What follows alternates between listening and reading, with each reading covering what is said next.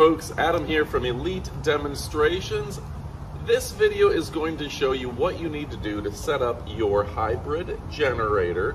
So let's go ahead and check it out, and you're going to see this dual fuel generator and what you need to do when you first pick it up. Now first, I need to tell you that it's a DuroMax next generation power system. It's a power boost technology of 120 volts, perfect for appliances and RVs. It has the power to protect from surge protections and overloads. All metal construction, has an extended runtime of 8 hours on one tank, and it's EPA CARB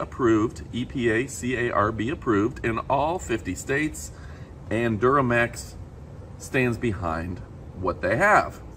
Now let me go ahead and show you this portion over here. You can see everything you need to know from the AC 120 and 240 volt. You got two here. You got the AC 120 and 30 amp, as well as the protector, the switchover, and the circuit breaker, the idle control, the recharge indicator, and your engine start. Very straightforward. Now the first thing you're going to do before you start it is remove any braces from shipping. That should be really easy. The next step is to go ahead and add oil. We're going to use a 30 weight oil, and it goes right in here. You can see it's bright yellow, so you can't miss it. And that's going to be the spot that you pour your oil right in. In some cases, if you're in a colder environment, go ahead and use 10W30, but I'm going to use a 30 weight for my environment.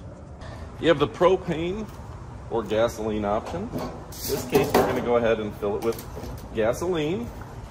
You can see I've got the natural gas, and you just connect that if that's your preference. And just for the example, I'm just going to put a gallon into it. This actually holds quite a bit and has an extended long run time compared to a lot of similar generators. You have a fuel valve right here. You're going to turn it on for gasoline or off for your propane. Just that easy. I like to make sure that the circuit breaker is off before we start. This just keeps and prevents an accidental load when you start, which is just for safety. We're going to go ahead and close the choke before we start. That's right above the air filter, and that is going to cut the air supply to allow more gas for the engine to start. Then you're going to insert the key and start the generator.